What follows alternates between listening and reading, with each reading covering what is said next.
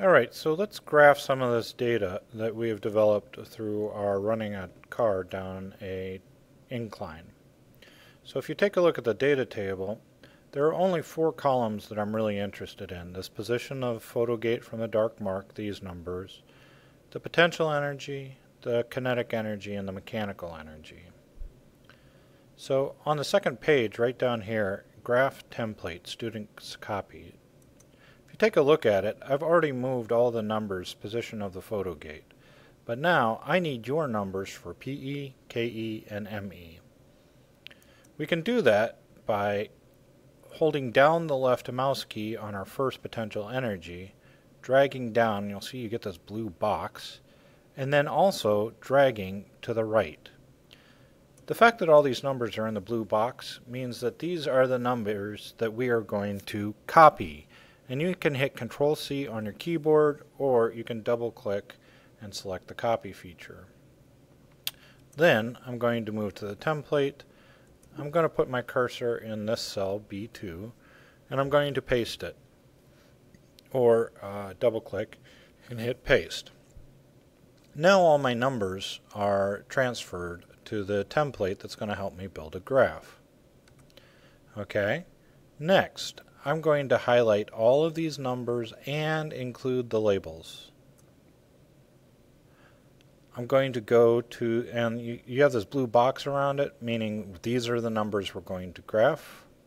I'm going to insert chart. Now this is one way you can get a chart, but actually there's a button over here, insert chart as well.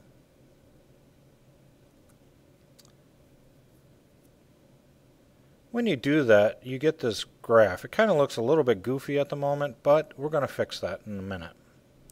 You can see that it's graphed PE, KE, and ME, but it's done it with these column graphs. First off, let's change that. So in the chart editor over here, chart type, I'm going to move it from a column chart to, let's select this smooth line chart. Okay, pretty good. I'm beginning to understand a little bit more, but I need to put numbers on this axis, and this is how I do it. If you look over here in the chart editor again, the x-axis, it's looking for information. This grid to the right here allows you to select x-axis. When you click it, it asks you what data. And so I want to graph this information. Cool, and when I do, I get numbers along the bottom here. Alright, so this is almost a good chart, but I need to tell my audience something about this axis and something about this axis, and then actually I should really fix the title a little bit. This is how I'm going to do that. I'm going to go to the Customize button, and I'm going to select Chart and Axis Titles. When I do that, I get this drop-down menu and type, Chart Title comes up. Now actually, if I select, I can choose lots of things, but the chart title is the first thing I want to fix. And right now it says the title of the text is PE in joules, KE in joules, and ME in joules, and actually it shows up right here. I want to fix that because I want to include the phrase position of photo gate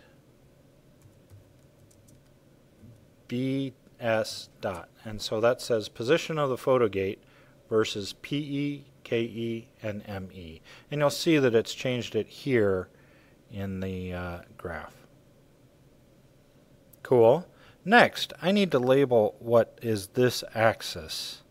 And if you take a look, the numbers run from 0 to 0.6, but these are my energies. So in order to label that axis, I'm going to go back to the chart title, and I'm going to change it to my vertical axis.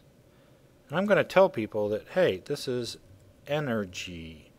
And the units that we measure it in is joules. Once again, you'll see that it lines up here. Now I need to tell people about what this axis is about. It needs a label. So I'm going to go back to my type. I'm going to change to horizontal axis. And I'm going to say that this is position of photo gate.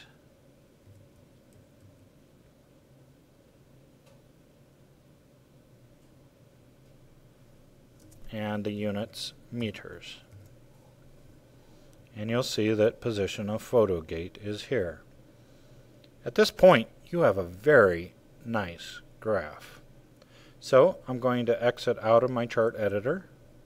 And what's cool is I can move this graph so that I could see the data and the graph at the same time.